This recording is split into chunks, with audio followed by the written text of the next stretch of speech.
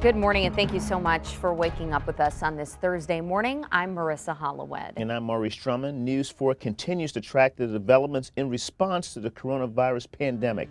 There's been a major spike in confirmed coronavirus cases in the state of Illinois in the last 24 hours. And as of yesterday morning, there were 161 cases. There's now 288 cases, while in Missouri, that number has gone up to 24.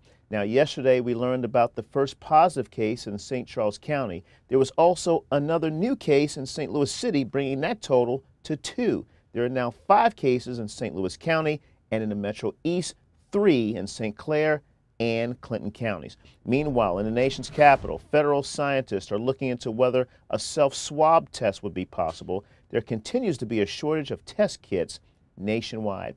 Also developing, both St. Louis City and County have now put restrictions on gatherings of no more than 10 people. The federal government is warning the number of cases will dramatically spike soon. We're told a 5 to 7 day backlog of tests will be run over the next 24 hours. And News 4's Emma Hogue is live right now detailing that expected jump in numbers. Good morning, Emma.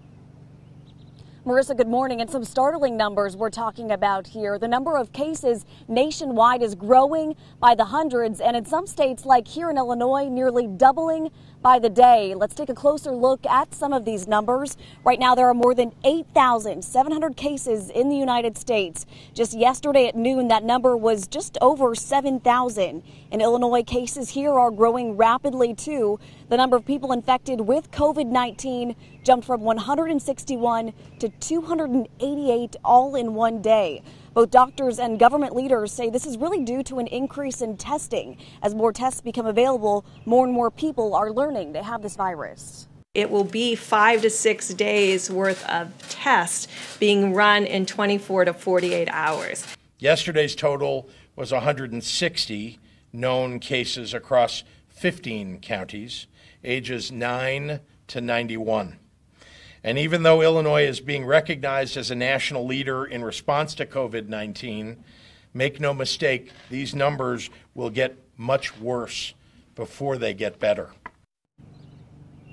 So as more tests become available, more drive-through testing sites like this one back behind me here in Swansea are opening up. This one opens today at noon, but there are some things you will need to bring if you plan on driving by. I'll detail what you need ahead in our next half hour. For now, reporting live in Swansea this morning, Emma Hogue, News 4.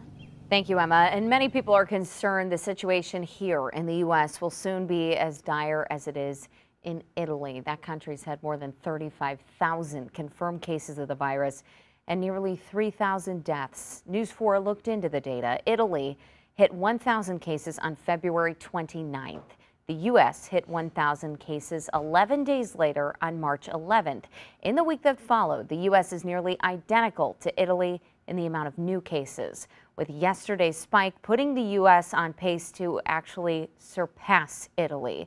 If this trend continues, the U.S. could have tens of thousands of cases by the end of March, and it is